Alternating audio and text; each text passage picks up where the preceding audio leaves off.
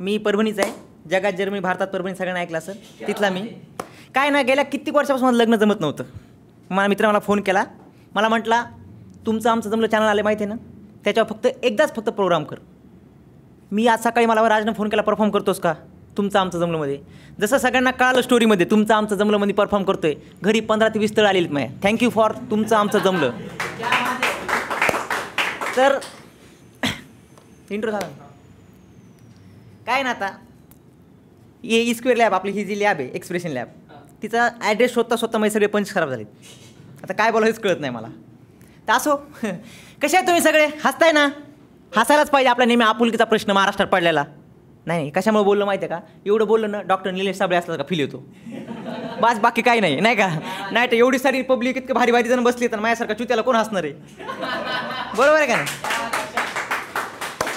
चुत्याचे शब्द आहे. चुत्या आजकाल कॉमन झाला आहे. चुत्या जर तुम्हाला शिवी वाटत असेल ना तर तुम्ही सगळ्यात मोठी चुत्या आहे. आणि हे मला कोणत्या चुत्यानं सांगितलं होतं. आणि काय माहिती आहे चुत्या, खरं सांगतोय आजकाल ना खाताना उठताना बसताना चुत्या. आणि आमच्या इकडे मराठवाड्यात चुत्या शब्द कंपल्सरी आहे. कशामुळे माहिती आहे का? माझा मित्र आहे, संस्कृतीच्या क्लासला बसला होता. मॅडम बोलत आहेत म्हणजे तू त्याचं लक्षात नाही मोबाईलमध्ये त्याचं पबजी चालू आपलं. मॅडम उठ रे तू, मी तर काय ते शिकवते म्हणे. प्रथम द्वितीय त्याच्यानंतर काय असते त्यांची चुतिया.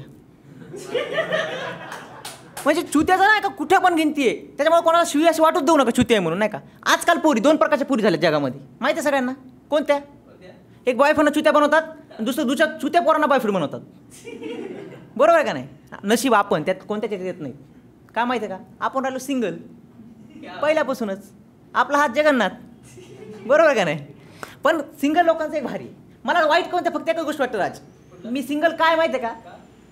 भारताची लोकसंख्या 150 कोटी गेली. मला वाईट ह्या गोष्ट वाटतं ना, आपला त्यात काहीच काडी मात्र सुद्धा हातभार नाही. आपले सगळे जे वाटेकरी ते कुठं? गोधडीत, नालीमध्ये. वाईट वाटतं ना त्या गोष्टीचं, नाही का? पण सगळ्यात महत्त्वाची गोष्ट काय, सिंगल नाही का? कालपर्यंत सिंगल होतो, पण काल नाही का मी असाच एक शो केला नाही का अबकचा. आज मी एंगेज आहे. पण कसा माहिती आहे का? आज माझ्या मित्रांना त्याच्या गर्लफ्रेंडसोबत ओळख करून दिली. आज मी एंगेज आहे तो सिंगल आहे.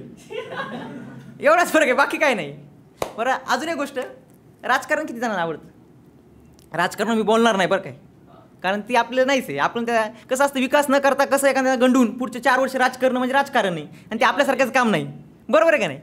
आता साधी गोष्ट सांगतो तुम्हाला, की तुम्ही म्हणता तुझे कपडे असे आतमधून लाल घातले, हां वरून असं घातले निळं, तू काय राजकारण बोलणार? हे बघ, कपड्यावर जायचं नाही, कारण आपकी बार आपल्या अकाउंटला 15 लाख रुपये येणार आहेत. आणि एकदा जर 15 लाख रुपये आले ना, मी असली हवा करणार आहे तुम्ही विचार पण करणार नाहीत. ते हवेवरून आठवलं 2014 पण असलीच हवा होती.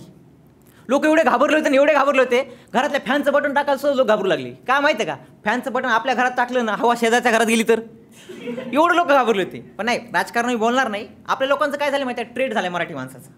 काय पण होत्या मुलीचं माहिती आहे ना, प्रेम किती जणांना केले खरं खरं सांगा? केले ना सगळ्यांना, एकदा नसेल केलं. प्रत्येक वेळेस प्रेम होतंच, आणि आपण म्हणतो खरं प्रेम होतं. कारण कसं असतं, थंडीचे दिवस जवळ येत असतात, प्रेम व्हावंच लागतं. आता तुम्हाला सांगतो एफसी रोडचा किस्सा आहे. एफसी रोडचा, एफसी रोड सगळ्यांना वाटतं एफसी रोडला खूप गर्दी असते, खूप हिरवळ असते. आता माझं आडनाव निर्वळ आहे म्हणून हिरवळ नसती, हिरवळ असते, खरंच असते. मग गेलो मी असं, मला म्हणला एफसी रोडच्या पोरी बघितल्या का? मी म्हणलं हो, लई पोरी बघितलं. पण एकाचा चेहरा लक्षात नाही. म्हणलं का? चेहरे कोण बघते म्हणलं.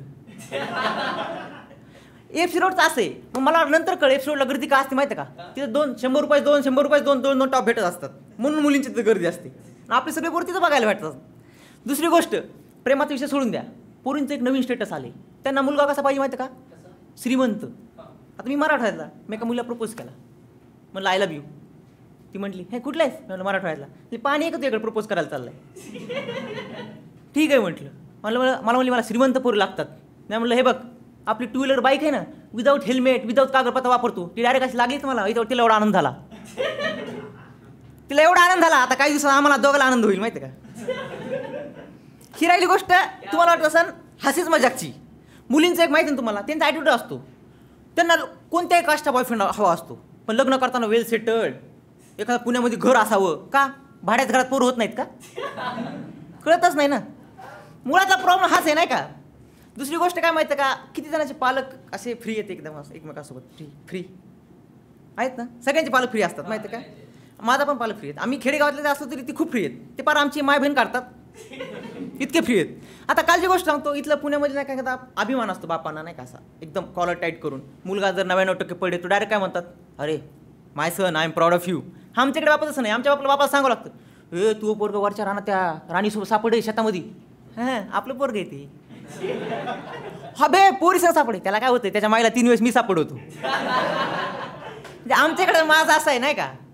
तर असो तुमचा थोडा टाईम घेतला, थँक्यू सो मच.